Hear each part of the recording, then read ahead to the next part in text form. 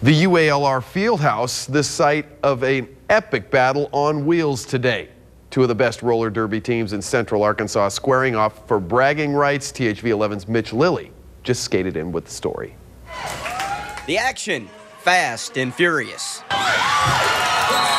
Fans hyped for a girls rolling in the South League bout between Central Arkansas roller derby queens of the rink and the Breakneck Brawlers.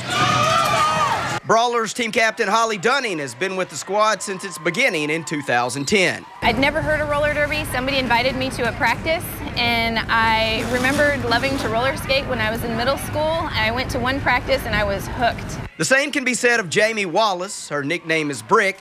She's always been involved in athletics and needed a new challenge. Well, I had knee surgery about 3 years ago, and so when I was done with all my physical therapy and everything, and I had started working out again, I decided I was going to do something crazy, and this was what I chose. When it comes to roller derby, there's certainly a lot of intensity and a little bit of strategy, and let's not forget about the physicality. These women say you got to be tough if you want to lace up your skates. People get hit down to the ground, kind of like football, but not so much of a tackle.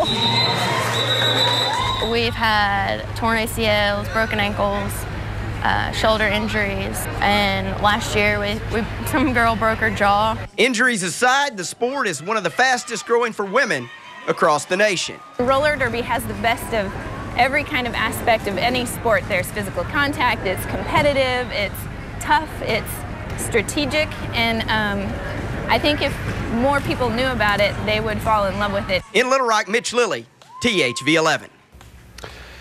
Thank you for that, Mitch. The Breakneck Brawlers back in action in 2 weeks. They will be back at the UALR Fieldhouse May 3rd. Doors open at 4:30. Tickets are $10 at the door. Kids under 12 get in free.